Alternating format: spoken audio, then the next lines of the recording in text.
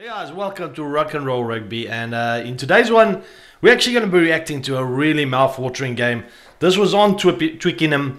It is England versus Wales. It was a really close encounter, and yes, the team was interesting to see that Wales actually had Owen Williams start from the Ospreys instead of Bigger.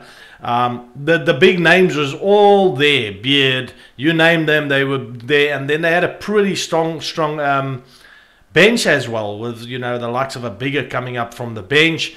From an England point of view, all the big names, Stewart in the back line, Arundel, Joe Merchant, Van Portfleet. They played, interestingly enough, also Owen Farrell for this game at 10 now. Vunipola, Itoje, Joe Marler. It was a pretty stacked team. So really good team that both teams featured. And let's get right into the reaction of this game.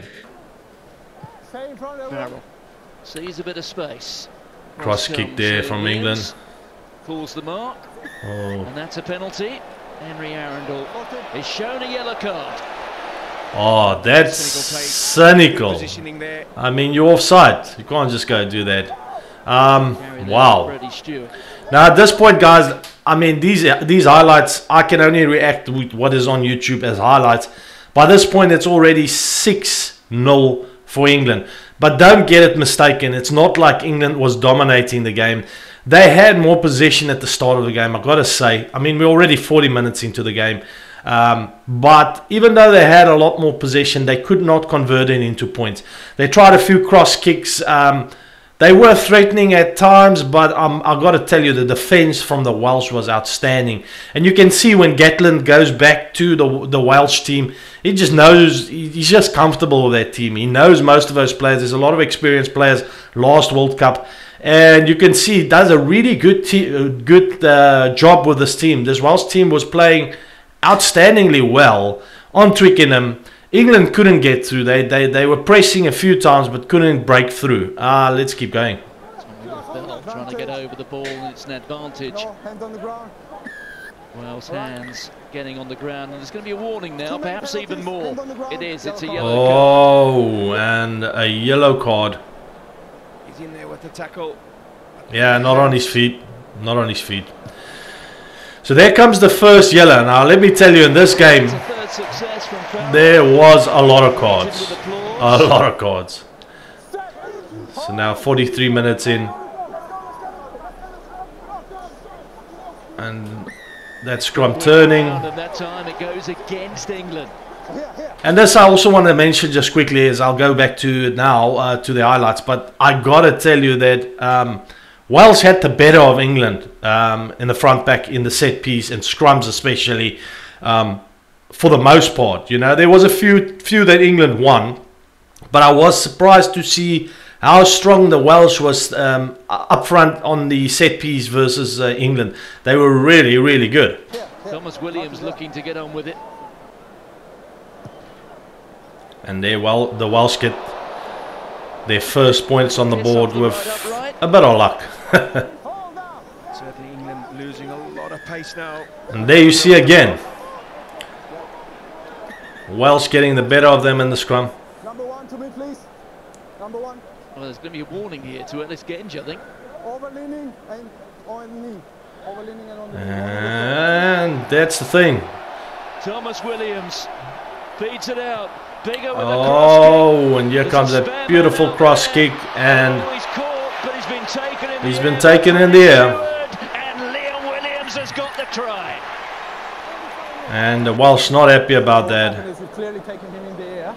So it's a probable try would have his score. If not, that's a full penalty try against yourself, all right? That's a penalty try.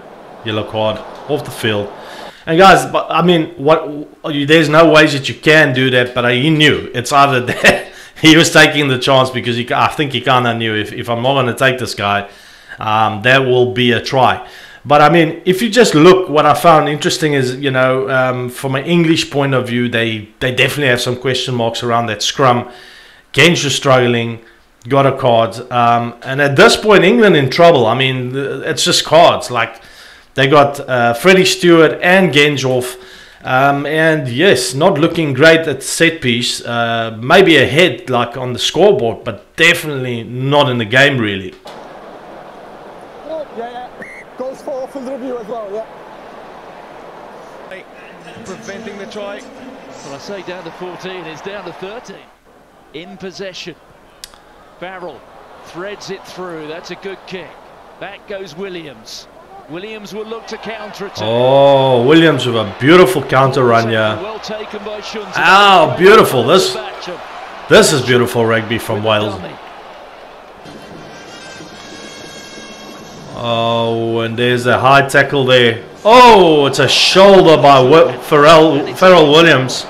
Owen Farrell Williams. Owen Farrell. So let's see.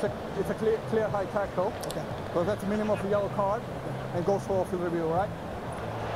And again, yeah, guys. I mean, this is the captain off the field, and yeah, here's the opportunity for Wales. What a run! Williams gets it. And what I find interesting here, guys, just look at the speed. There's, for me, a lack of speed in this England backline. I might be wrong, but I think there's a little bit of a lack of speed in this backline, you know. For me, it looked like there was a little bit of a lack of speed the whole game in the backline from England. I know a lot of English fans will probably not agree with me, but I'm not personally a big fan. Merchant I like on 13, but Ollie Lawrence just seems a bit slow. He looks like sometimes like a loose trio type player, like a loose forward player trying to play in the back. He's just not got the pace. I mean, when Wales broke away there was just no one there to catch them. I think in general we're 67 minutes in. Just let me give a few more comments before we get back in the game. But what I found is, for me, England was winning the backline battle in many ways, because what they were doing super well is the cross kicks. You know, the cross kicks, kind of finding their wings, kind of looking for the space behind the backline, the Wales backline, and putting the Wales under pressure in that backline with the clever little kicks through. Where I felt England was struggling for most of the games was up front. They were struggling with set piece. They weren't great with set piece. It wasn't a very disciplined performance. A lot of cards being given away. And you'd feel for the most part, you know, the Welsh was actually looking like the better team on the field up to this point. Line out, rolling maul for England, and they do it. It's a penalty advantage to England. This will be quite a moment. All packing in there. And the try is there, and England scores.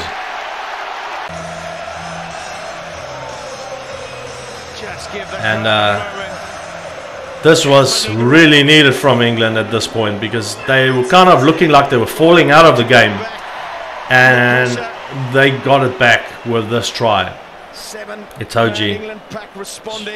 Farrell's yellow card. So after reviewing, Farrell going to a red, and now he'll go for a review, and he could be out for games now. This is the risk with warm-up games just before World Cup, and you know what he means to the England side.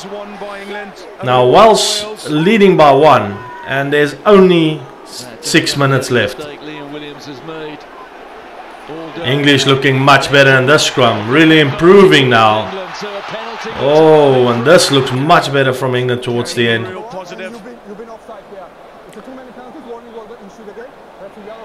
And that is 75 minutes in. Now guys, let me just say, as he's going to take this penalty, I think this is something we have to realize in this World Cup.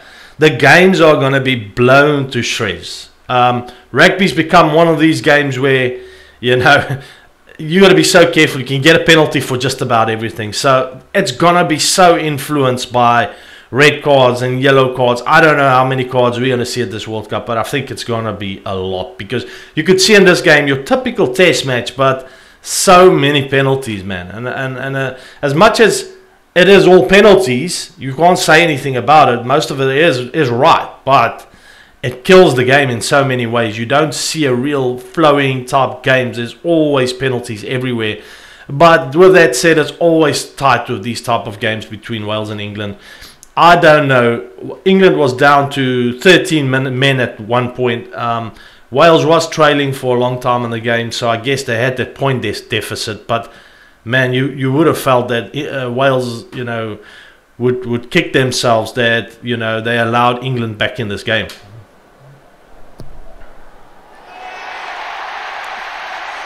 Nerveless from George Ford. The intervention, which has certainly won the match. And that's it. The ball has gone Forward, and England wins. Okay, yeah. So, what do we make of this, guys? What do we make of this this game? I don't know. For me, I feel that, is it convincing from England? Not in my opinion. Like, I think the Welsh came out to play. They could have won this match. And England, for the most part in this game, was struggling with a lot of little pieces of their game. I am not convinced yet. I'm not saying it's the... When looking at that pool, I think everyone's saying, yeah, it's going to be England and Fiji in that pool. England and Fiji. You cannot disregard this Wales side. They've still got all their big men in there, their big names.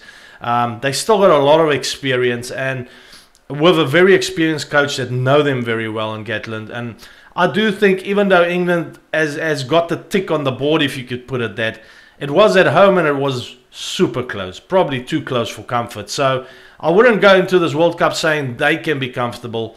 But in my opinion, I still think, even though Fiji's coming up nicely, this pool I still feel would probably be a 1-2 England and Wales. I'm almost starting to lean to say Wales-England. Wales topping this pool.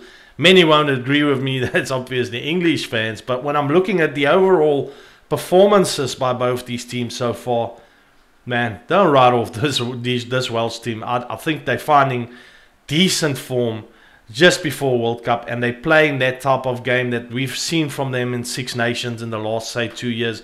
They've got a good foundation of players, a lot of experience still there, and I wouldn't write them off to still be a really, really competitive side for this World Cup on the, if you like it or not, the lighter side of the pools, or the playoffs, because we know only in the semis does most of the heavier weights, top tier teams in the top 5 start playing against the others from 6 down. So yeah, still Welsh, don't write them off. They also have a good shot at this World Cup to make some damage. Guys, if you enjoyed my reaction to this video, just firstly, 1,000 subscribers, we've done it. So every single one of you that watch these videos of mine, that's helped me get here. I want to personally thank. We've made that 1,000 subscriber mark. Thanks so much to all of you. And yeah, on we go. Now it's 2,000, 3,000. Here we go. We're not stopping. So if you enjoyed this and you also felt you got some value out of this, please hit the subscribe button still, because we got to keep growing, man. And I'll catch you in the next one. Thanks so much. Bye.